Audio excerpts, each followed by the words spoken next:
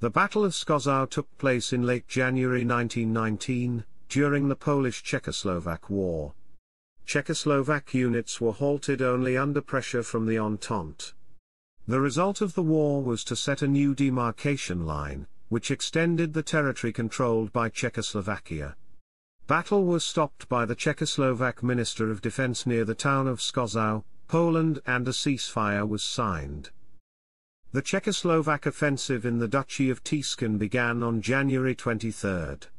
Due to the ongoing Polish-Ukrainian War and Greater Poland Uprising, and the budding Polish-Soviet War, the bulk of the Polish armed forces was located in other provinces of the country. As a result of the Czechoslovak offensive, weak Polish forces near Szczecin were forced to retreat east and northwards. To avoid encirclement, on the 26th of January, the Polish forces evacuated Szczecin. Colonel Franciszek Latanik, who commanded Polish forces in the area, created a defensive line along the Vistula, from Strumień in the north to Ostron in the south.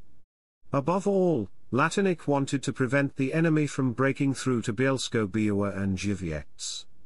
On the 23rd of January 1919 at 11 o'clock in Szczecin Silesia, at the request of the Czechoslovak Party, Latanik and Czechoslovak officer Joseph Sinjadek met with a group of officers, consisting of English, French, Italian and US representatives.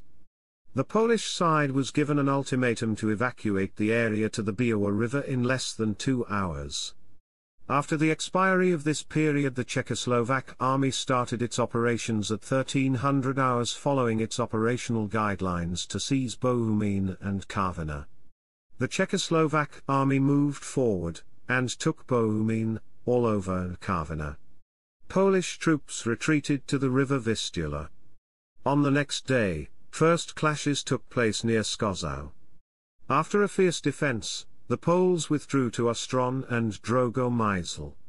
On January 30, the Czechoslovaks broke through Polish lines near Strumień.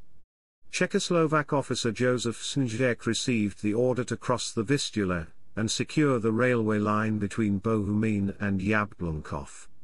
They crossed the river. The Polish troops retreated to Skoczów, where the front line was stalled. Further Czechoslovak reinforcements arrived, which gave Sinjadek an advantage over the Polish units. The Czechoslovak army prepared for an attack on Skoczów on the assumption that there had been a collapse of the Polish defences. On the 31st of January 1919, because of pressure from the Triple Entente representatives, the attack on Skoczów was cancelled, and the Czechoslovak army ceased fighting. The Czechoslovak army withdrew to the new Green Line, established by the International Commission Agreement on the basis of the Czechoslovak-Polish Treaty, concluded on the 3rd of February 1919 in Paris. The Battle of Skoczów is commemorated on the tomb of the unknown soldier, Warsaw, with the inscription Szczecin, Skoczów 23-26 I 1919.